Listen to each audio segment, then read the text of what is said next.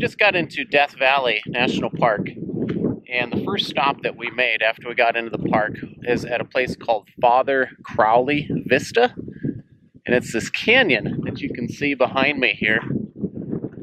It's a pretty neat canyon, but there was a lot of people lined up with telescopic lenses, and we were wondering what they were doing. And we found out that the jet fighters fly through this canyon. They call it Star Wars Canyon. In fact, I can hear one flying overhead right now. So we're gonna wait a few minutes here and see if one flies through. They say they fly through here regularly. We had no idea that would be here, so we're hoping that we see something.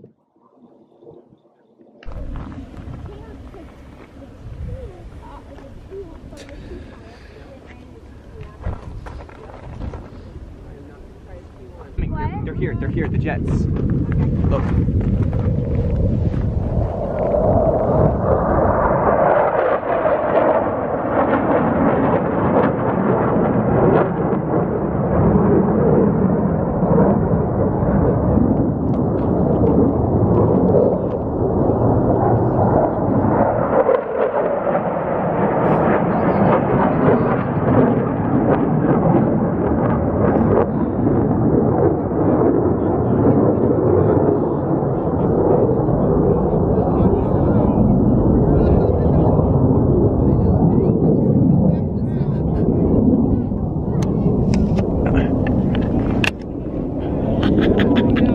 That was spectacular. What do you guys think? What do you think? That was awesome.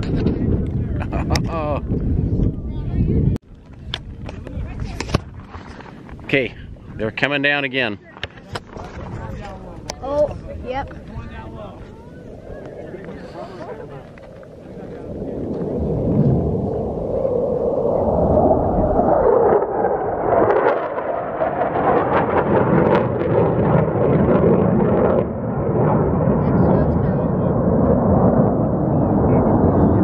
Comes the next guy.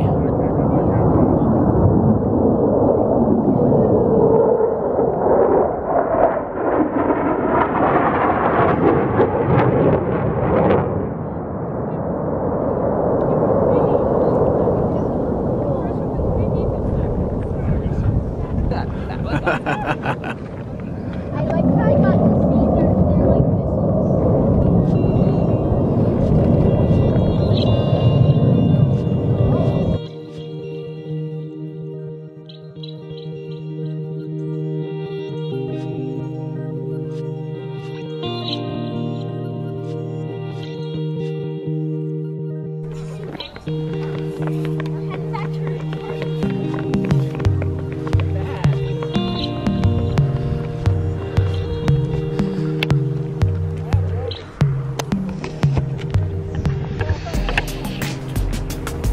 So we're still in the upper portion of Death Valley, and as you can see, it is February.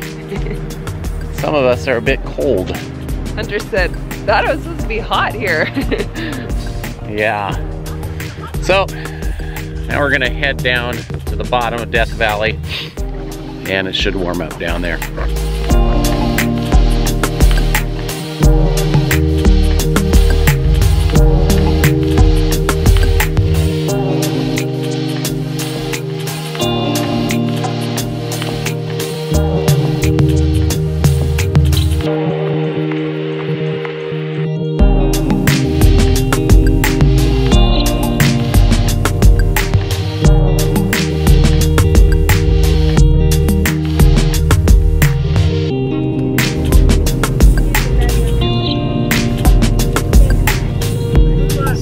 We have a 40-foot fifth wheel and a dually truck with a long bed. The road heading down is quite steep and there's a lot of curves to it. But you just want to make sure that you gear down, and so far so good. But it should be fine. It's not nearly as steep as the road, let's see, the Yosemite Road. When we were coming down from Yosemite, that was even steeper than this one. This one's just a little bit more windy. but it's a gorgeous view, as you can see. Wait, no.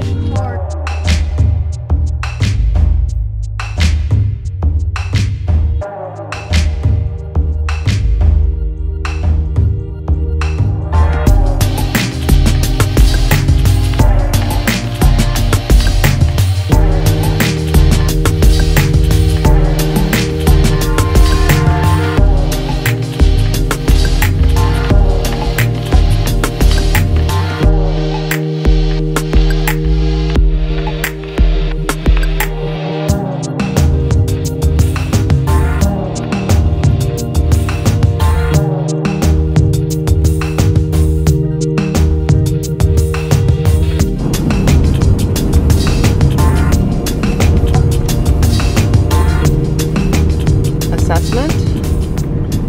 I think it is amazing how varied California is. Like where we're at right now in Death Valley, it's a completely different environment than less than 100 miles away, probably as the crow flies, even less than that, to the Eastern Sierras, Yosemite area, where it's granite peaks and pine trees and lakes, rivers. And here we're at one of the lowest spots. In fact, the highest spot in the lower 48 states is Mount Whitney. And that's probably less than 100 miles away from here. And now we're going to one of the lowest spots in the United States. All within, you know, this small radius. So California has a lot of varied terrain to it. It's the land of extremes. It is.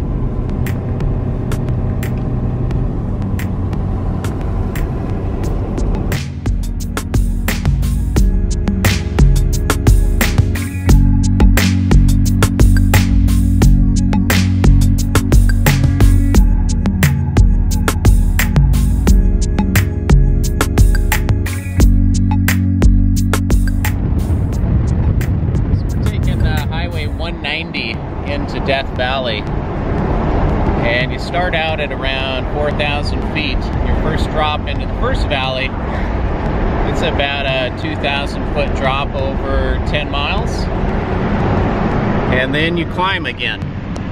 So that's where we're at now. We're climbing back out of the valley, as you can see out the window here. It's a long ways down there.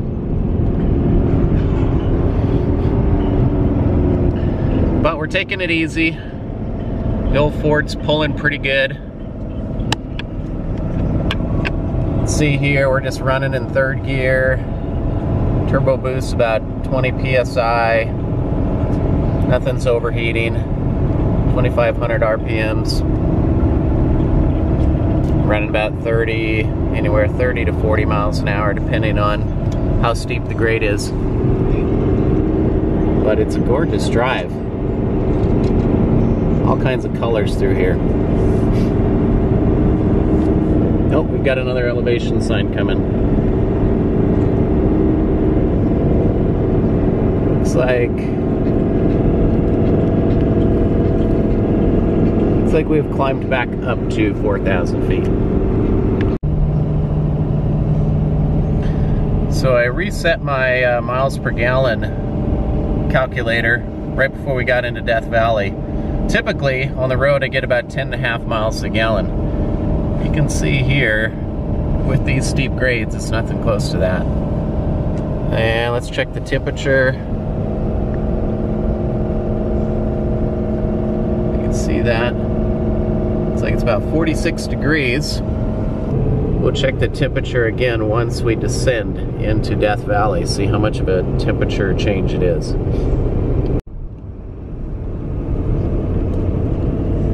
I don't know if you read that sign or not. It said Thun Pass, just under 5,000 feet at the top here. So we still got to go all the way down to below sea level to get to Death Valley.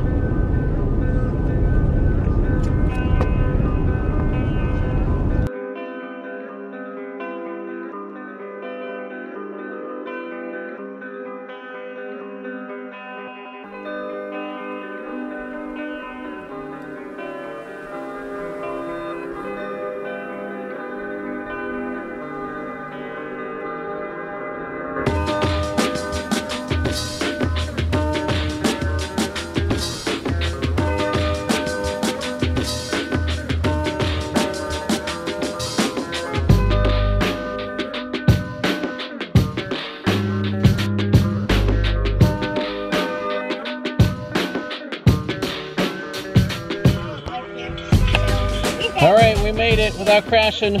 We're at Stovepipe Wells campground. There's a full hookup portion, and then there's just a national park portion. It's basically a dirt parking lot. I'll show you. I wanted to show you the temperature here at the bottom.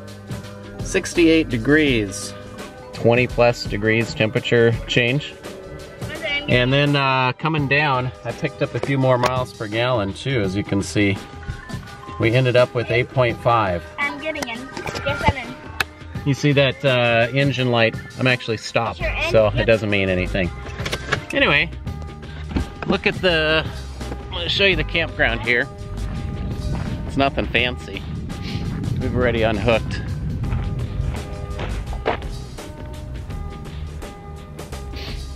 Check out this sunset behind me here.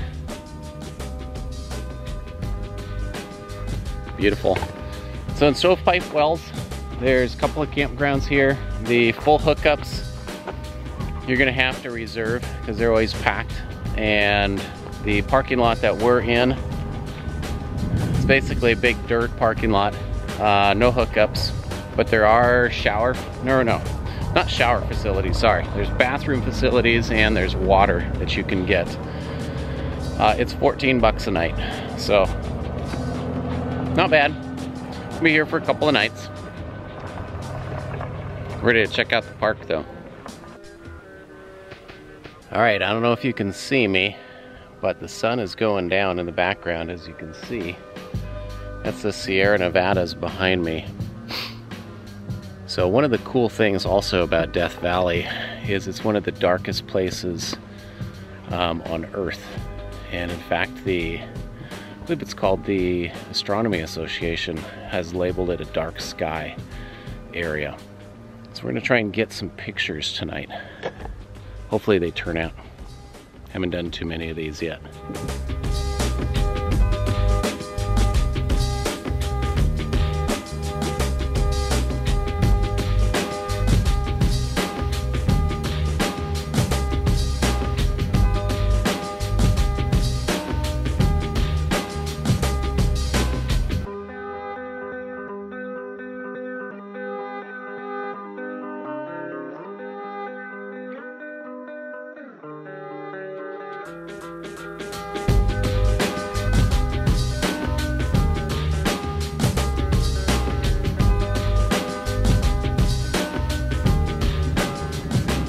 So we've got one full day here in Death Valley. There's a few things we're gonna try and check out while we're here.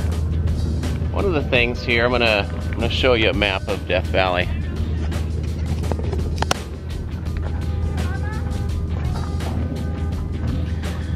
So right here at Stovepipe Wells, that's where we're camped. We're gonna probably go down to the main visitor center, which is Furnace Creek, at some point today. But right here next to Stovepipe Wells is this Mosaic Canyon. It's supposed to be a good hike, and then also there's supposed to be quite a few sand dunes nearby. So we're gonna try and check those out today. I guess there's also some RV parking at Furnace Creek. I think they have some full hookups there as well. There's a few full hookup places here at Stovepipe Wells where we're at, but I think they fill up pretty fast and you have to reserve them quite a bit in advance. And I think it's the same thing over at Furnace Creek as well. But yeah, look in the back here, if you can see that. Up there is that hike that we're gonna go on. So it's real close to the campground.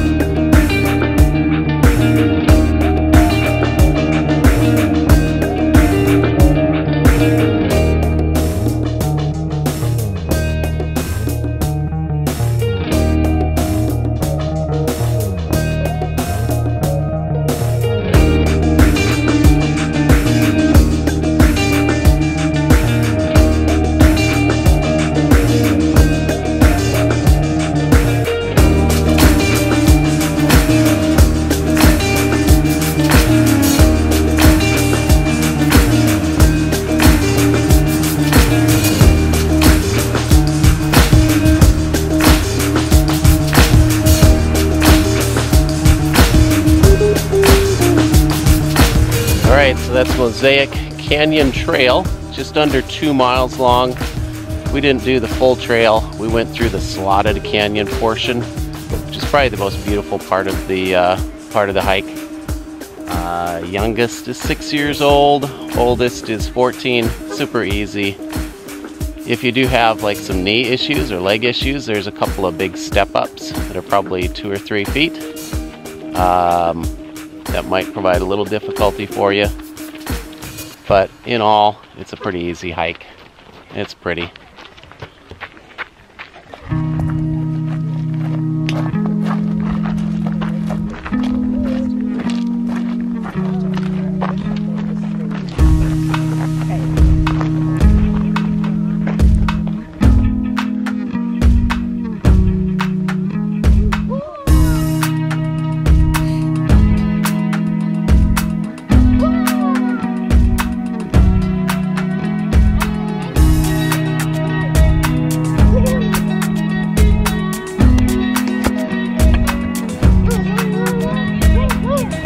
So just a few miles from the campground, there's all these sand dunes that you don't want to miss.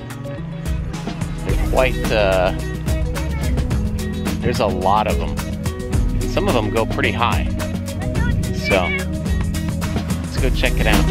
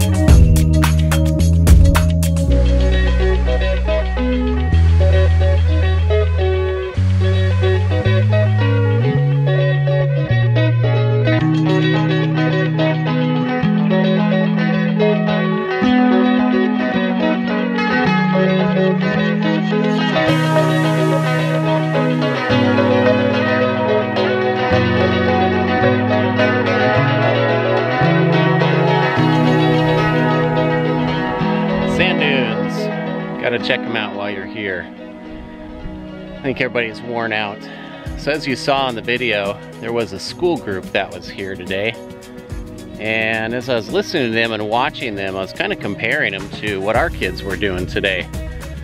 And one of the benefits that we really like about this lifestyle, especially with homeschooling, is the freedom that it allows your family. You get to go places when nobody else is there. You get to choose what your curriculum is.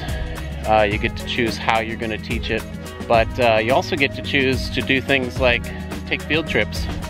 Let your kids run, explore, have some freedom. I think that freedom gives your kids confidence. So as I was thinking about and listening to the school group that was here today, I was watching them, and their teachers were making sure adamantly that they were walking single file. Nobody could go off and explore by themselves. And even at the end, they got to do one thing fun, and that was roll down the sand dune. But they all had to do it single file, right at the place where they wanted them to do it. And I get it, you know, it's a large group, you got to keep them organized. But it's hard for kids in that type of environment, especially kids that have tons of energy. You know, some kids are really good in school, and they're good at following orders, but not every kid is. So I like that about what we're doing, the homeschooling, the freedom that it gives. You know, it's awesome. It's great to come to places like this with your kids. Let them run around, have some fun.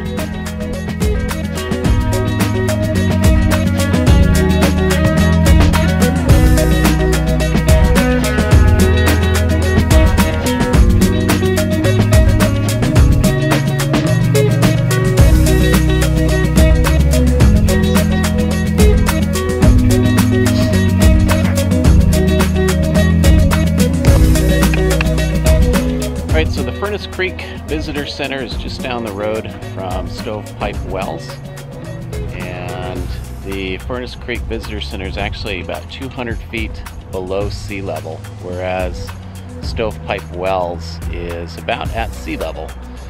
So it gets a little bit warmer here, and this is one of the lowest levels in Death Valley. I think the actual lowest level in Death Valley is about 300 feet below sea level. So we're here to get our Junior Ranger packets.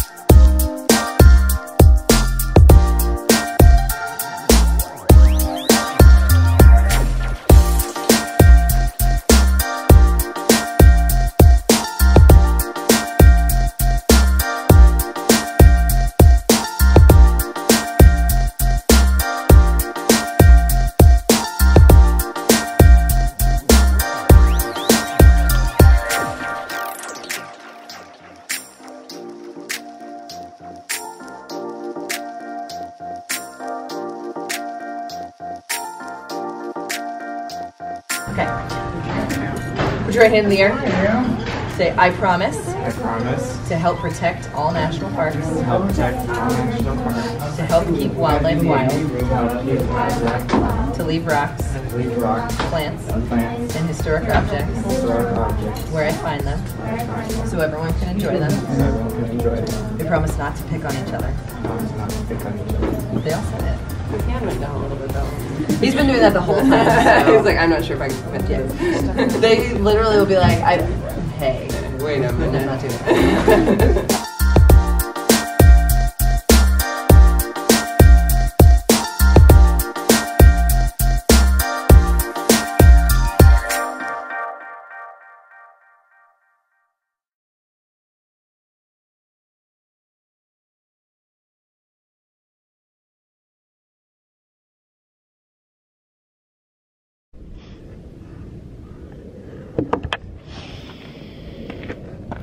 Sunrise in Stovepipe Wells. Well, that's our day in Death Valley. You really should take a lot more time than one day to explore it. But because of our travel schedule, we had to quick stop here and then move on. It's better than nothing at all. So in summary, Stovepipe Wells, big huge parking lot, big rig friendly, $14 a night. There's bathrooms, no showers though. But there is a dump station and a place that you can fill up with fresh water as you leave. So, time to head out.